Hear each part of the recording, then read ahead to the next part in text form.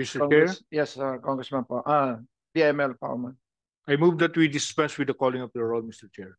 Seconded by Congressman Plato. Second. Are there any objections? Hearing none, the calling of the roll is hereby dispensed with. May we now direct to read the title of the inquiry? Yes, sir, Your Honors. Motu proprio inquiry in aid of legislation into the implementation gaps regarding Republic Act number 7277 as amended and Republic Act number 9994 and policies that provide discounts, incentives, and tax exemptions for persons with disabilities and senior citizens. Sir, Your Honors. Speaker Ferdinand Martin G. Romualdez instructed the House of Representatives, specifically three committees: the Committee of Ways and Means, which is in charge of providing incentives and tax exemptions, as well as, of course, the Committee on Senior Citizen and the Special Committee on Persons with Disability, to investigate reports of improper grants of discounts in order to review the implementation of existing laws and plug the holes, so to speak.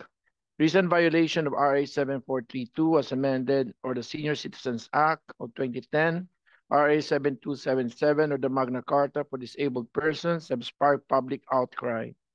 In light of this, our Speaker is urging our committees to scrutinize the compliance of businesses and service providers with these laws and ensure the proper and effective implementation of discounts for senior citizens and PWDs and other special privileges.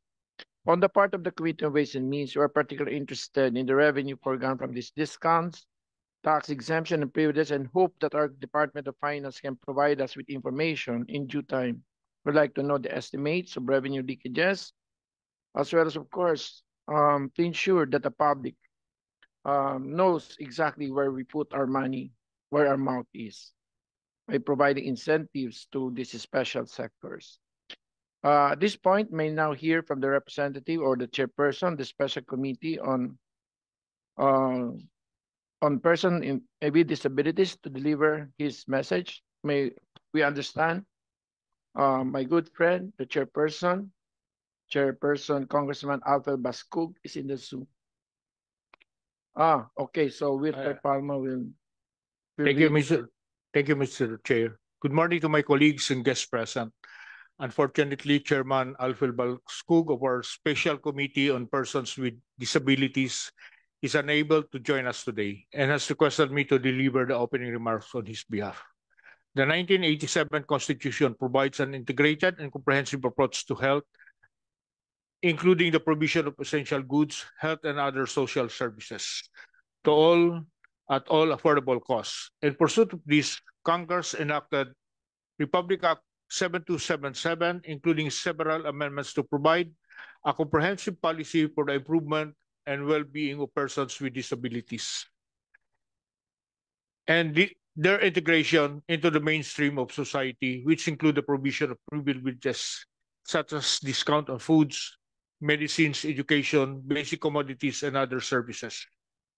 Congress has time and again advocated for the upliftment of the lives of the vulnerable sectors of our society through laws that provides ample support and assistance to those who need it the most.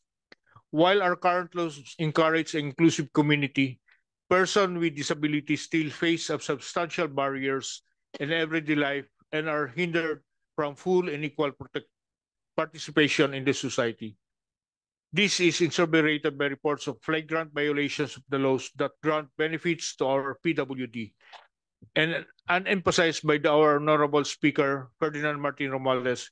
It is with this in mind that under the directive of Speaker Romualdez and through the leadership of Chairperson Alfred Bascug of the Special Committee on Persons with Disabilities, together with the Chairperson Joey Salceda of the Committee on Ways and Means, and Chairperson Ompong Ordanes of the Committee of Senior Citizens, that we investigate in aid of legislation the alleged violation of Republic Act 7277 as amended and Republic Act number 9994 and study the implementation of gaps to ensure that the benefits legislated will redound to persons with disabilities and our senior citizens. Thank you very much and good morning to everyone. Thank you very much. Now, may we hear from the chairperson of the Committee on Senior Citizens, a full standing committee of Congress, Congressman Rodolfo Ompong M. Ordanes. As the chairperson of the Committee on Senior Citizens, and on behalf of the more than 12 million strong senior citizen population, we are here today with a sense of duty and a commitment to address the pressing issues that affect our senior citizens and persons with disabilities. Republic Act number 9994, or the Expanded Senior Citizens Act of 2010, and Republic Act number 10754, known as the Act Expanding the Benefits and Privileges of Persons with Disability, were enacted with the noble intention of improving the lives of our elderly and persons with disabilities.